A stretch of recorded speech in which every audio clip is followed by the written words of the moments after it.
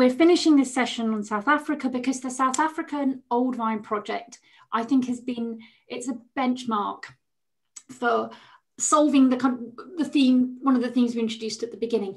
How do you create a kind of collective identity, a category for old vine wine that makes co-ops decide, yes, we're going to bring on an old vine wine range. Yes, we're going to pay more.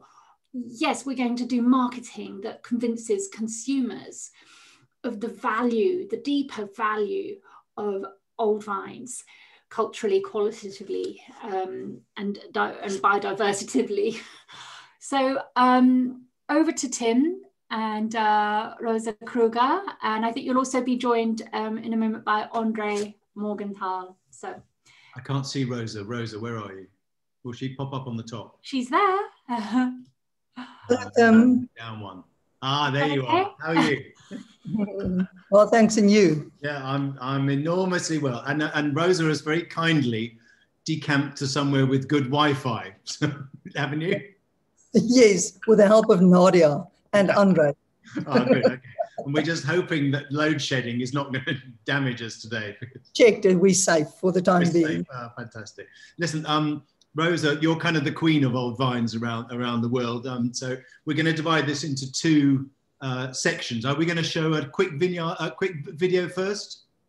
No, it's just just 4 pictures. This is the certified version. Well, let's get onto those in a minute. The way we're going to divide this is that I'm going to talk to you first of all about vineyards, and then Andre Morgenthal, who runs the Old Vine Project, is going to come on and talk to us about the structure of the Old Vine Project and about the marketing and the seal and all those things. So to start with, we want to learn from you about viticulture, really. Just quickly, because people may not know this, you were a journalist for a while, a political journalist. That was a mistake. Then you studied to be a lawyer, and then you got involved in the wine industry. I mean, just tell us how you started working in vineyards. And I love your story about how you learned and going to see Evan Archer. Tim, you've asked me this question so many times, so let's just quickly get it over with. Okay, you know, I don't like questions like this. I studied journalism. I did a master's degree in journalism in the that was many, many years ago, and then worked as a journalist for 7 years in the 80s. During that time, I met my husband, who was a brilliant lawyer. I fell in love with law, and I did my law degree. And I was completing my articles as a junior attorney, wanting to be an advocate like the rest of my family. My family are either lawyers or farmers. And then I had my son. I was an attorney, article attorney, came home one night in my smart little car and my smart little black suit, carrying my smart little briefcase, feeling very important. And my son was waiting. This is actually really how it happened. My son sat outside the school waiting for me for the last 3 hours with red eyes. He was about 6 years old. And I decided there, I cannot work as a lawyer, be a mother, and raise my child in a city. So I received a job as a farmhand in the Western Cape. At that time, it was an apple farm. My first vintage was a total failure because we had a hailstorm. Neighbor drove by, quite a nice man actually. And he said, why don't I consider vines, grapes? I always loved wine. The next morning I found Evan Archer and David Simon, the professors of viticulture and soil science here at the Stellenbosch University. And they sort of was slightly irritated, but they said, come and see us. I did. And a year later, we started planting vines, and it was just an amazing success. So, and my son had a wonderful time growing up on a farm in the middle of a nature reserve. So didn't I thought you told me Evan Archer told you to come at 7 o'clock in the morning thinking we'd get rid of you. And at 6:45, you were there outside his door. He ever tried very hard to get rid of me. He thought I was an irritating young woman at that time. I was there at 7, and actually they came through weekend after weekend. I provided the food and the wine, and they taught me over a table till the middle of the night. We sat and we spoke viticulture. It was fantastic. It was a very good learning school for me. But how did you first get involved with old vines? When I started viticulture, I knew nothing. I still think I know very little. So I had to travel. The best way to actually learn is to travel to the best winemaking countries in the world. And I went for the last 20 years, I went all over the world. all over Europe. The only country I haven't visited yet is actually New Zealand and Chile for some strange reason. Shall we get you an invitation? I'm waiting for the invitation, yes. In these countries, I met wonderful people like the Sancerre family, the Bourgeois, Ziggy and Arno Bourgeois from the Sancerre, Didier Dagenot, Domaine Paul Blanc in Alsace, lots of people, Didier Barol, and they're all, I tasted wines with him, and of course in Argentina as well. Archibald Ferrer, I just met wonderful people, and they made me taste old wines alongside young vine wines. And to me, I've always grasped the wonderful inner strength of these wines. For me, there's a distinct difference. I was completely mesmerized with the whole strength and character of old wines. And I came back to South Africa and I thought, but Jan van Riebeeck was the first white guy that set foot here and planted vines in 1657. And I thought, but where's our old vines? They must be hidden away somewhere. And I started looking, got into my car, my bakkie, as you know, you've been with me. Oh, no, you have not been with me in my bakkie at that time. And I drove all over the country. I went up the West Coast, up the mountains, up to Oudtshoorn for hours and hours over weekends and found some vines. And then the word started spreading with the farm workers, which, you know, I work very closely with. And they said to me at some stage of their lives, 20, 30 years ago, there was an old vineyard there, an old vineyard there. So I started visiting these sites and I found these beautiful old vineyards. And then, of course, the lucky break was when Johan Viljoen, a colleague of mine, told me about Skurfberg. And, you know, the rest followed. Yeah. And you then established this website called I Am Old. You're not old, but the site was called I Am Old. And you just did that yourself, but you had a list of vineyards, didn't you? Well, at the time I was not old, yes. I approached Sarvis, our local authority here that regulates vines planted and wines produced at the time, because they could have easily given me the list of old vines, but they didn't want to. They deemed it as confidential at the time. So it was a hell of a struggle in the beginning. We had to literally find and phone, and it was not easy. But then at some stage, Andre joined. Andre started talking to me. We were just trying to figure it out about 2008. And after that, Sarvis gave us the list, and then it was easy. We actually had a list of vines older than 35 years registered. You can't produce wine in this country if you're not on that list. So Sarvis is a fantastic authority in South Africa. And then it was actually easy after that. It was much easier to do the list. But the first list was I'm old. My friends Nadia and Andre changed that very quickly, saying it's a silly name. I thought it was a very, very good name, but obviously I was wrong. And now it was called the Old Vine Project. Yeah, and one of the things I like that you've always done with these old vines, when you're given, or someone has told you about the old vines, is you're almost like a matchmaker, that you actually give the vineyard to a winemaker who you think deserves it in a way. Would that be accurate for me to say that? You know, that is how it started. I was very jealous and possessive of my old vines in the beginning. But when Eben Stadi made the first wine, the Skurfberg Chenin, and Neil Patterson at the time when I was working also at Lormarat in Franschhoek, also produced a wine from Skurfberg Chenin. And I think that set the standard. After that, it was almost as if Skurfberg was just such a beautiful wine. The standard was set. And years later, now people have to live up to that standard. And it's not easy. I think the winemakers regulate themselves. You know, if they produce wine from old vines and it's not a good wine, they don't bottle it. But most of the old wines that we see today in South Africa are actually really good wines. Yeah. But Andre will tell you more about that. Okay, we'll come on to him in a minute. Tell him to sit out of the photo, out of the picture, till his time is ready. I mean, South Africa is a challenging place to grow grapes. I mean, not just because of the climate but also because of virus issues and other things. Why do some vines survive and others not? And which varieties tend to do best, do you think? Well, it's a very good question. I think it's often sentimental reasons. You know, if your grandmother or your grandfather planted the vine during the Anglo-Boer War, even before the First World War, and you wanted to keep the memory of them alive, you kept the vineyards.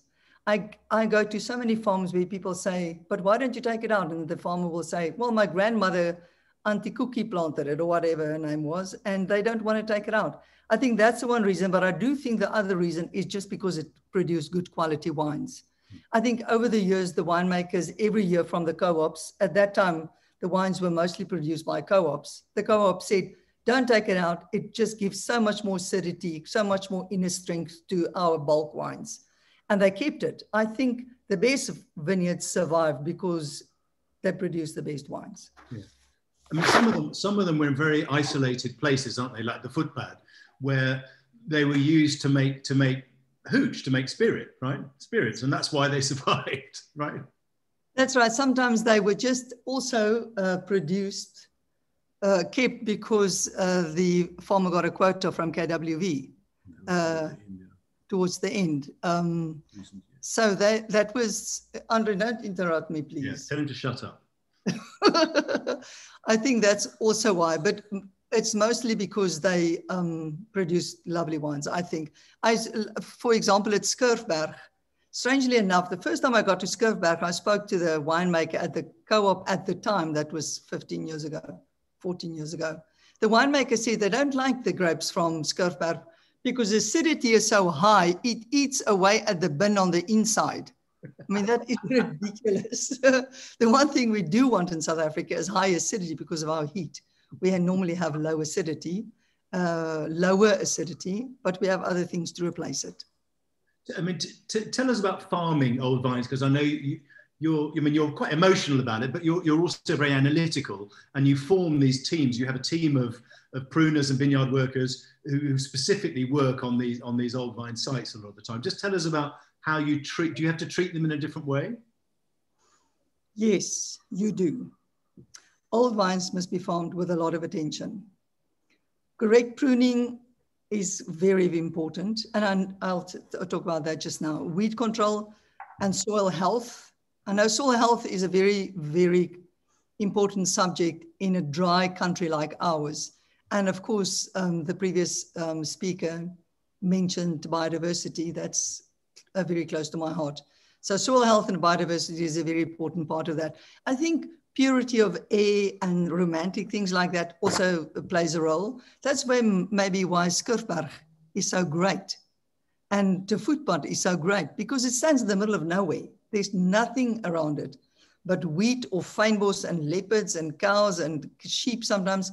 So maybe that plays a role in the biodiversity. If you have a biodiverse vineyard, you use less insecticides.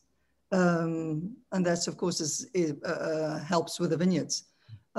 We try to fertilize them with organic fertilizer, definitely not with hard chemicals. And we always try to keep smaller canopies rather than pushing vigor with fertilizer. A lean vine can run further in a heat wave. We believe also that old vines will tell you how to manage them. There is no definite recipe for old vineyards. If you know how to listen, right? Yeah, you just have to stand back and listen to it, and will tell you what it needs. Just look at it and try to put yourself in their shoes. I mean, they've been there for hundreds of years, and they reflect the seasons and the past climates through their grapes. They're self-regulating. So if you come to a vineyard and you have to prune it, look at it, see what the yield was the previous year, and never prune into old wood. I know in California and in Europe, they cut with loppers and all sorts of things into old wood. We don't do that here at all. We believe in only working with the strong wood, the healthy wood, and recreating the vine from the strong wood. And we have done that. We have done that many times here, and it works. Is that something that you've developed, or was it something you learned from people like Evan Archer? No. That's something I learned with my farm workers, the guys that work with me, by looking at vines. We just looked at it and I said to them, if you were that vine, how would you want to be pruned? That's literally what we've done. And it really, we sometimes recreating a new vine from a vine that's almost dying. There's one piece of wood that has life. And we're recreating a new vine from that one shoot. Yeah. I mean, last question, it's more of a comment really. I mean, whenever I'm in vineyards with you, I love the fact that you have this incredible intuition. It's almost like you have an emotional connection with the vine. I mean, it's that Salvo was talking about, I don't grow vineyards, I don't farm vineyards, I farm vines. You know, I've seen that with you where, you know, you're almost, yeah, I mean, you're very emotional about the connection sometimes. Is that true? Yes. I prepared an answer for you because you've seen me this before. No, just tell us, don't read out. I had to think about this so carefully, and this is very true. Old vines, and Skirfberg in particular, you've been to Skirfberg with me. It is just a magical place. Yeah. It is just so magical. They link me to my history and to my ancestors and to all the people that work the land in these fields for sometimes 100 years, sometimes 130, 140 years. People work there and I can feel it. I think it gives one a sense of security, a sense that we can survive the most taxing of times. And this is a very emotional statement, I know. But I sense that when I talk to people with old vineyards, even the farmers and the farm workers, they say, if they could have survived even in the most taxing of times, why can't we? Just hang on, just don't give up. And of course, it humbles you and it makes you emotional.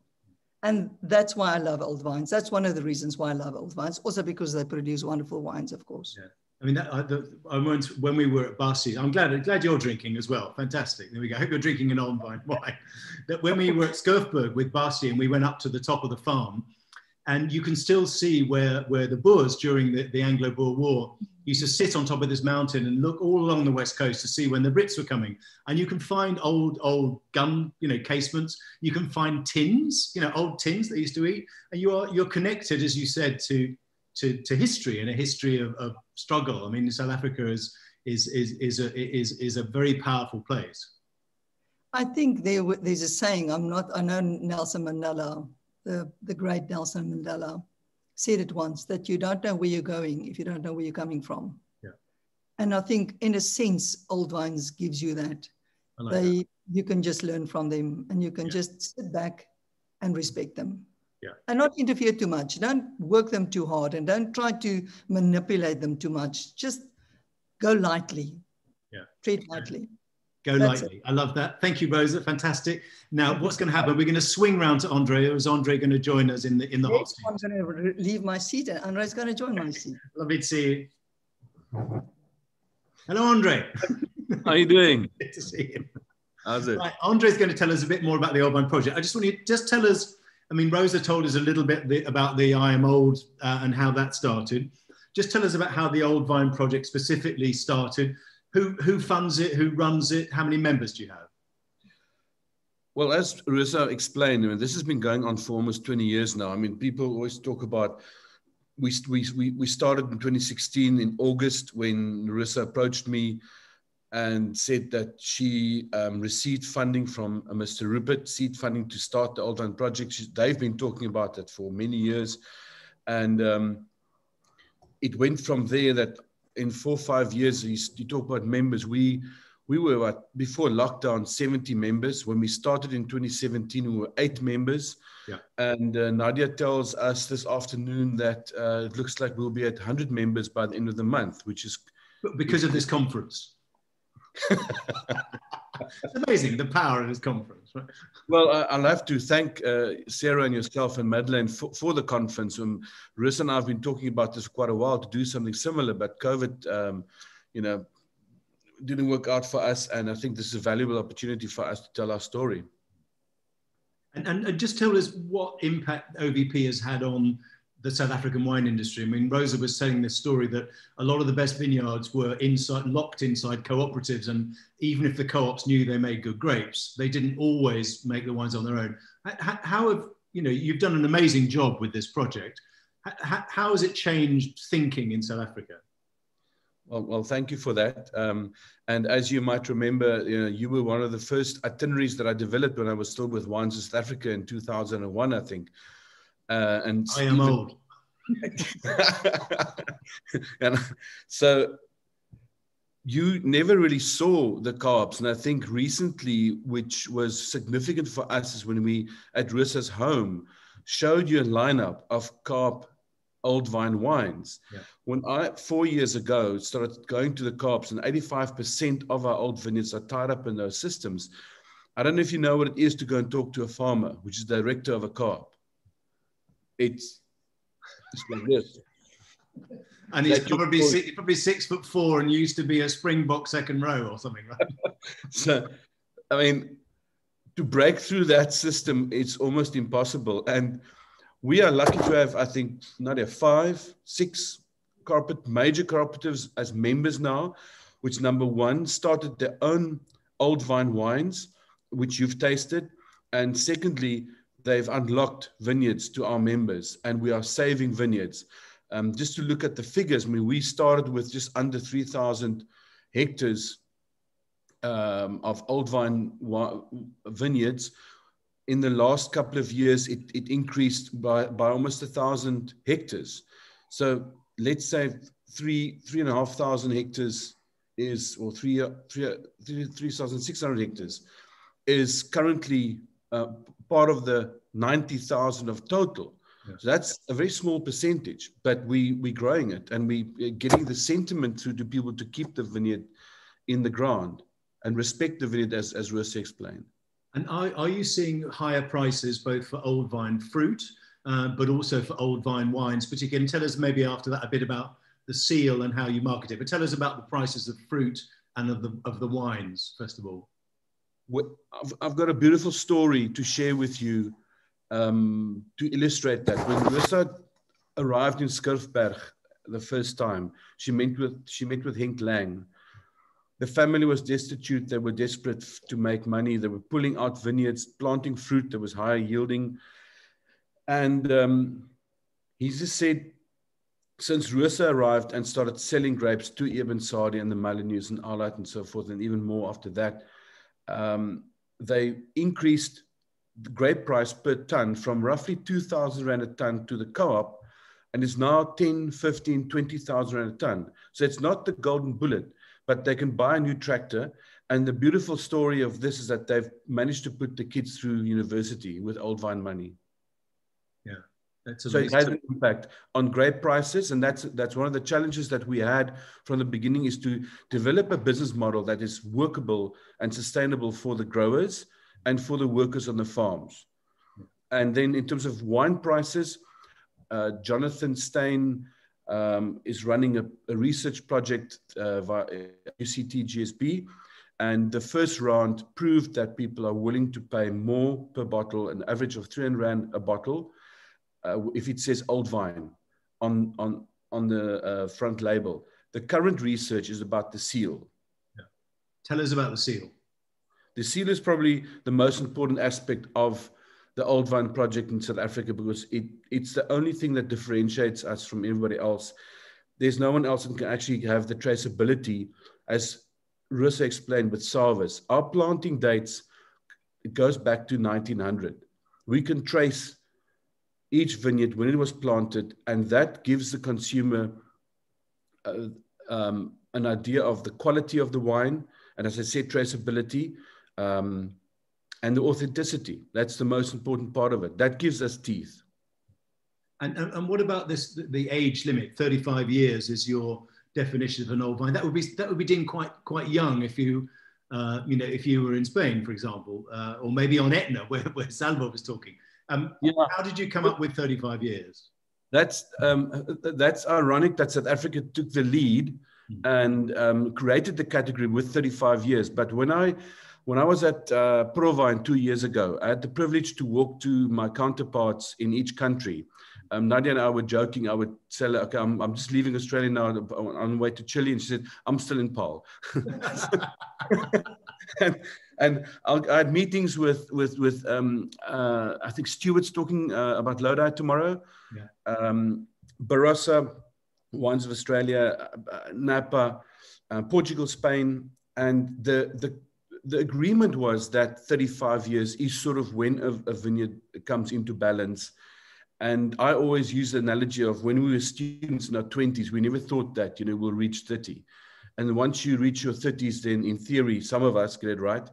We'll have a family and a career and bribe with the dogs on Sunday and not be partying the whole weekend in discos and so on. So that's what we see with old vines. That's we decided in 35 to 40 years, but we had to pin it somewhere, to shape the category. I mean, last question is, you've spoken to all these people at Provine when Provine still happened 2 years ago. How do you think there's a possibility maybe growing out of this conference to establish something globally where all of these local or national organizations are linked in some way? This discussion was at Provine with everybody that we want to do something international. We are looking at something in South Africa when things ease up, that we can have international visitors, winemakers, taste international wines, and discuss similar sort of format. So internationalization has always been on the books, but it's been difficult the last 2 years to actually realize. Fantastic. But international cooperation is important for us.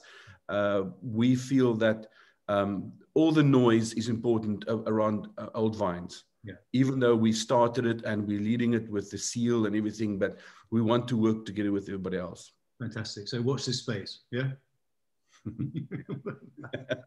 Fantastic. All right. Great to talk to you guys. Sarah, back to you.